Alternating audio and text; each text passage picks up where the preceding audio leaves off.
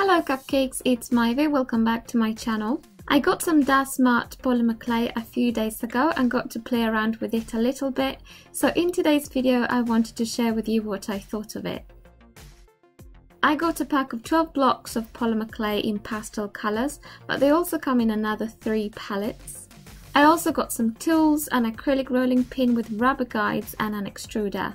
However, today I'll be trying out the clay and rolling pin because those are the ones I was more curious about. The clay comes in blocks of 28.5 grams each, and like with all polymer clays, they recommend baking it at no more than 130 degrees Celsius for no more than 30 minutes. The packaging was really easy to open. You can lift the flap and easily separate the sheets, and I was very happy to see the recyclable symbol on the back, which I always look for when browsing for new products, not just craft products but everything I use in my daily life. Straight out of the packet, the clays feel firm, but as soon as I start kneading it and putting it through the pasta machine, it feels a lot softer and a little sticky. For you to have something to compare it to, I would say that it's soft, like Fimo Soft, and the consistency feels a little bit like a mix of Sculpey Ultra Light and Fimo Soft, or maybe Sculpey Souffle. It's hard to describe. It makes me think of fondant or gum paste, which is the same thing I thought of Sculpey Ultra Light and Souffle when I first used them, so I thought it would be ideal for making fondant and frosting, but I'll be trying that later on.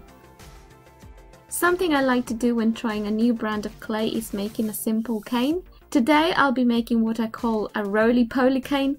That's not the real name, that's just what I called it from habit until it stuck, and then I forgot the real name, so yeah. I'll be using the cane to make or remake a simple tortoise based on some I made a few years ago, and here's a picture. So I cut 2 equal rectangles in different colours and cut one end at an angle so that it's easier to fold over itself. When it's small enough for what you need, cut some slices. Being soft clay and warm from handling it, the top layer of pink smudged a little bit into the green when I cut it, so I'll let it rest and cool down while I work on the other parts of the tortoise. Don't throw any of the scraps away, mix them together and put them to one side. The legs are very simple to make. I started from balls of clay that I shaped into teardrops and pushed them together.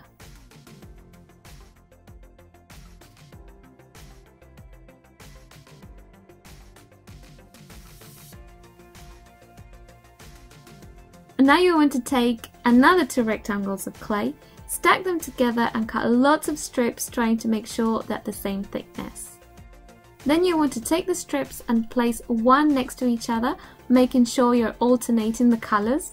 Now I'm going to try the rolling pin using the guides. I have to say that is a brilliant idea. When you feel like you're not touching the clay anymore, just remove the big rings and move on to the thinner one, and so on. Now remove the excess clay and cut more strips of the same thickness.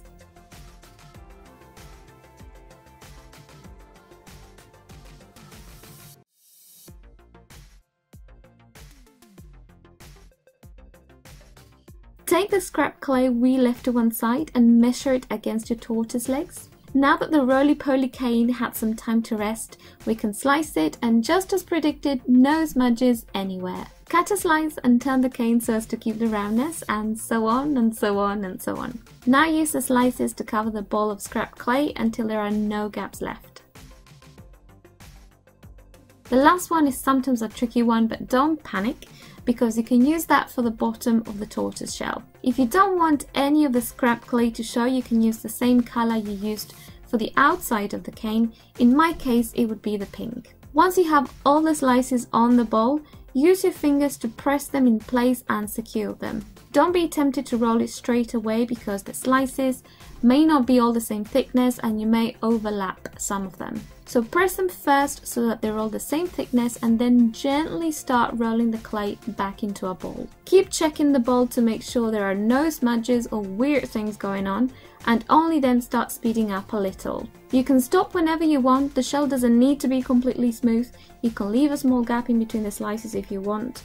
Whether you're making a tortoise or beads, it's completely up to you. When your ball is ready, flatten it slightly and wrap the bottom edge with one of the strips we made before.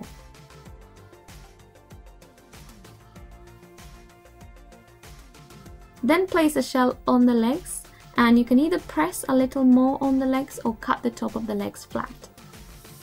To make a simple head, I rolled out a teardrop and used a needle tool to make the eyes, nose and mouth.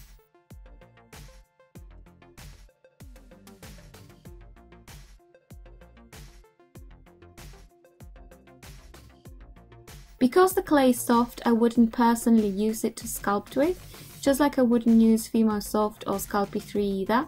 So I made another simple shape, just a very simple flower, so that it was sort of flat and thin in areas, and I could test to see how strong it was after baking.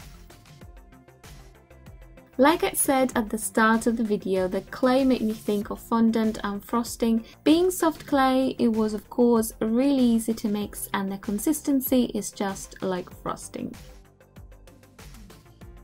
I also tried using it like fondant and I loved the result. I would definitely use it for my miniature cakes, as it does look like fondant before and after baking.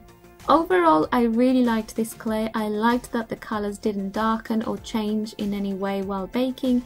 It was surprisingly strong once baked. Even the flour felt really strong, even though it wasn't thick. Maybe it's a little sticky to the touch, but since I would not use it to sculpt complex structures, it's fine to sculpt simple shapes, moderate caning, and to make frosting for miniature cakes. I really hope this video was helpful, and if you've tried this clay before, do let me know your impressions in the comments below. Thank you all ever so much for watching, and I'll catch you all in my next video. Bye, ciao ciao!